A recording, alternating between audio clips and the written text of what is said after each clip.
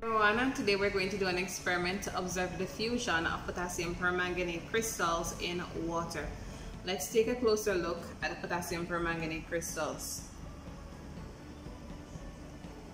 To some students it appears black, to some brown black, and very rarely I'll have a student who will see dark green / brown. To me it just appears black. These crystals are perfect for use in a diffusion experiment because they are brightly colored once added to water. Let's observe what will happen now.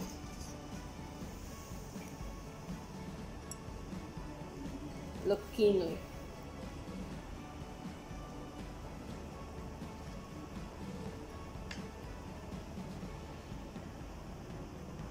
When added to the water, the potassium permanganate crystals, they dissolve. Where most of them fell in the bottom of the beaker, and that is referred to as an area of high concentration, to the top of the beaker and areas that you cannot see the crystals or the color of the crystals in the water, that would be referred to as an area of low concentration. To observe the diffusion process properly, this experiment is carried out over a series of hours. So we'll take a break right now and then come back and see what happens after 30 minutes.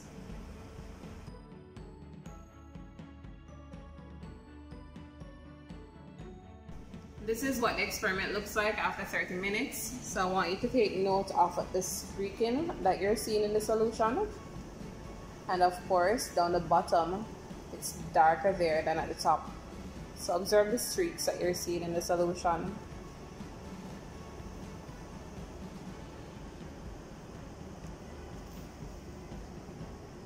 So we'll let it rest and then we'll check on it after 1 hour and then 2 hours.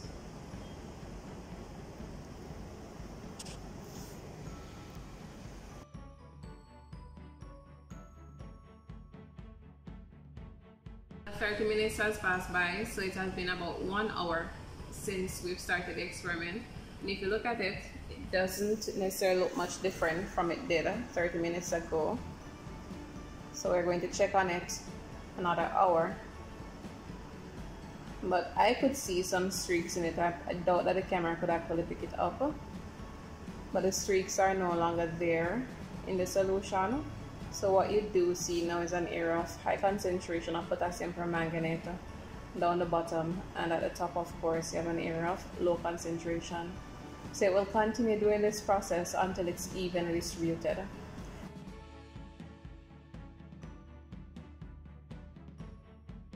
It has been about 2 hours now since we've started this experiment, so I want you to look at the change with the beaker. As you can see, it has gotten much darker at the top. So you do have a lot of the potassium permanganate particles down the bottom, but it's spreading, and at the top it is much darker than when we started. So I'll be here a few more hours so I can just check in every hour and then let you see what it's like.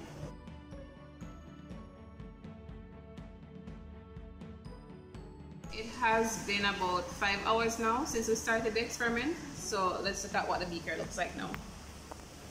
It's far darker than before, but you can still see that the potassium permanganate particles are still concentrated towards the bottom of the beaker. So for it to be uniformly distributed, which is really what diffusion is, the movement of particles from areas of high concentration to low concentration until evenly distributed, it will take quite a while to do so because diffusion is a passive process. That means it does not require the input of energy. That energy can be heat energy, light energy, any type of energy. So this process does not require that type of energy for it to happen. So remember, the whole point of doing the experiment is to show that matter is made up of tiny particles called atoms, and we did that by looking at these solid particles. And remember, some students will see brown, some will see black, some will see a dark brown / green color. So these crystals that you're seeing now, what happens is that they are broken up once you put them in aqueous solution. So we actually kept track of the crystals really breaking up into particles because they were colored, so you could see the color of it all. Alright, so that's it for now. You've been learning science. This is C. Williams. Bye.